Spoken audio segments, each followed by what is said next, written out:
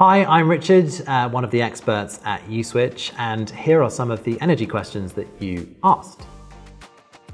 Why are energy rates increasing just as the colder months approach, when consumption typically rises? Well, our bills are made up of a couple of things. You've got the rates that our tariffs are set at, and you've also got how much we use. And obviously in winter, we use a lot more because the heating's on, it's cold, we're in the house a lot more. So we're using a lot more in the first place. But that also has an effect on the rates sometimes as well. The rates when you're on a default tariff is set by something called the price cap. That is set by the regulator, and that looks at all the different costs that suppliers have to pay. And the wholesale costs sometimes get influenced by the season as well. And because a lot of people are using a lot more over winter, sometimes that pushes the rates up as well. So you kind of get that double whammy. It's important to note though, if you're on one of those standard plans, the default tariff, that's the thing that follows the price cap, and that price changes every 3 months. So there's a chance for that to get affected by those seasonal dynamics.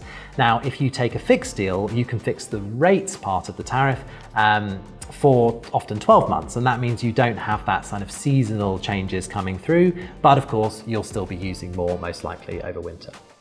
Okay, you asked, how does the energy price cap work and why does it keep changing?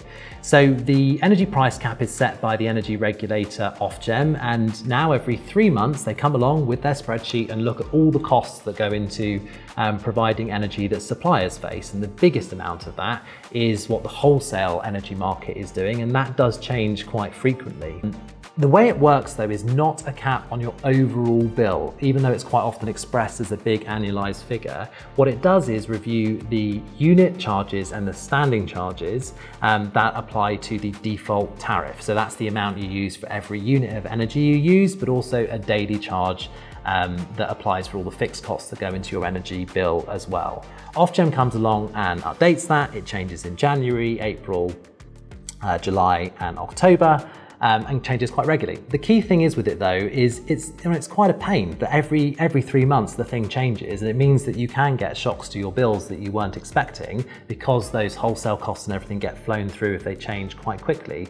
But you can take a fixed deal that's not subject to the price cap, where you can lock in a bit of certainty for 12 months or sometimes even more if you want to and you don't want to be on that roller coaster.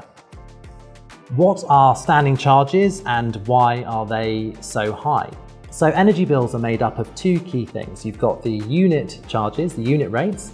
That's the charges for every unit of electricity and gas that you use, and standing charges, which are a daily fee that apply both for electricity and gas, that are supposed to recover the fixed costs that the supplier faces. That might be the transmission network, the cost of the meter, all that kind of stuff, which stays the same regardless of how much that you use.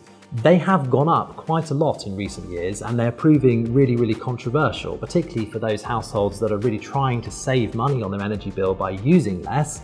You can reduce that, the energy bill, through reducing the amount that's going on those unit charges, but the standing charges stay the same.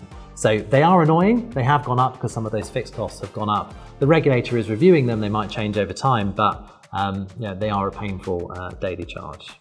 Hopefully that was useful. If you have any other questions or comments, let us know, or have a look at uswitch.com.